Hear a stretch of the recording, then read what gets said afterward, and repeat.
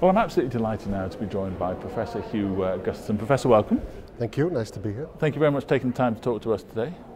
Tell us a little bit about your research with nuclear weapons scientists. Well, I've been tracking American nuclear weapons scientists since the late 1980s. I moved to a small town in California, Livermore, in 1987 and lived for 2 years around the nuclear weapons lab. I was interested in understanding why people would feel they had a vocation to work on weapons of mass destruction. Was surprised to find many of the weapons scientists are very liberal, politically liberal. So they're conservatives, they're liberals.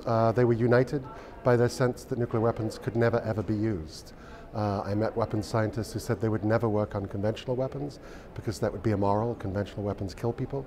But they were happy to work on nuclear weapons because they prevent war. Seems a very odd vocation to work on a weapon that you're convinced is never going to be used.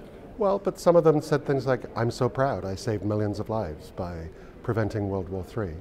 And now the Cold War is over, so you might think that the weapons scientists have gone away, but actually the US spends more on nuclear weapons R&D now than it did during the Cold War. It seems we can't quite let go of the weapons, and it's more expensive to take care of them if you can't test them by blowing them up than if you can. So we're spending a lot of money on fantastic simulation technologies now to keep the weapons in working order. So, I mean, you're an anthropologist, so what effect does that have on the community of nuclear weapons scientists, the fact that, as you say, the Cold War is well and truly over? In some ways, I think they're a little demoralized. They don't have quite the raison d'etre for their lives that they had during the high excitement of the Cold War. On the other hand, the moral stakes aren't quite so high.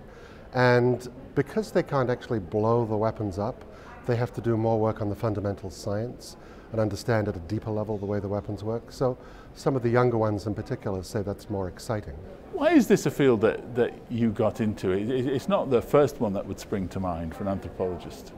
I think many anthropologists look for a sort of personal other that compels them in some way. And I had been an anti-nuclear activist myself in the early 1980s. I lived quite close to the Lawrence Livermore lab, the facility I wrote a book about. And I was interested in understanding why these people who I'd been in a political movement against, why they felt so deeply that what they were doing was the right thing to do. And it was actually quite a moving journey for me to get to know them, to befriend them. When I got married in a nuclear weapons scientist's garden with nuclear weapons scientists and anti-nuclear activists at my wedding.